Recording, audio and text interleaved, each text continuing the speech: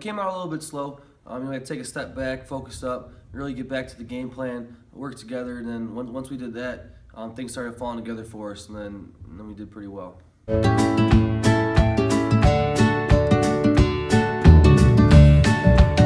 Hoping to leave the mark of winning. I think we did that, pretty well going in the offseason with the big win over Grinnell. We won our last 5 games of the season. You can't ask for anything better than that. Just leaving that winning mark with the younger guys and really to hit the weight room hard, have a good offseason and keep it rolling next year.